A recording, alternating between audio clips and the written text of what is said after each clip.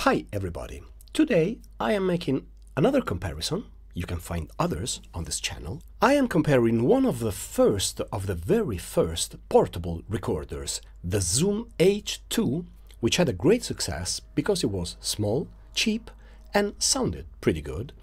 I'm comparing this to a legend because the AKG 414 is a legend. I don't know if you can see I don't touch it because I'm recording on it. You can actually see the zoom, the back of the zoom. I pointed them toward the same spot on the guitar and I'm playing something. And I will compare the recordings. I don't know if I'm comparing them dry, completely dry, just the recording with volume at the same level, or if I'm adding some EQ or reverb just to make the sound even a little better, so we can understand how does a very cheap portable recorder stand against a very, very good mic? Because the AKG is a very good mic. We still don't know. We have to make the comparison. I'm not the first to do this kind of comparison, but I have it, so why not?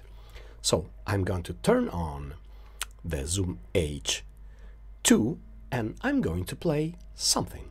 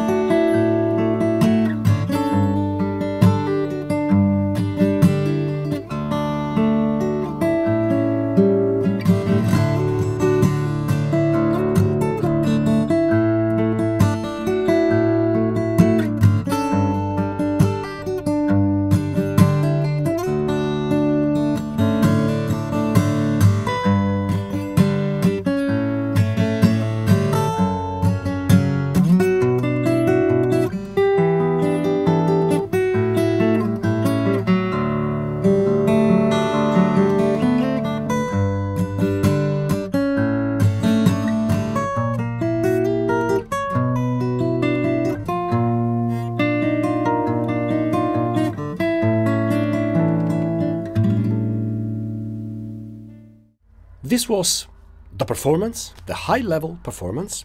I played a song. I tried to play a song. I will change indicating what you're listening to, if you're listening to the Zoom or you're listening to the AKG microphone. I will switch between the two of them several times. As I said, I'm not sure if I will leave the recording like it is or maybe modify it with Eq and Reverb, but I will say that in the case I'm going to work on this amazing recording. I didn't mention that this Zoom H2, like many of these kind of devices, it has two microphones, one on the front and one on the back. I just used the one on the front, as I used a cardioid pattern for the AKG microphone, so they are picking this side and not the rear. I'm not sure what the result is because I have to listen to them yet, but you will when you will see the video. Goodbye.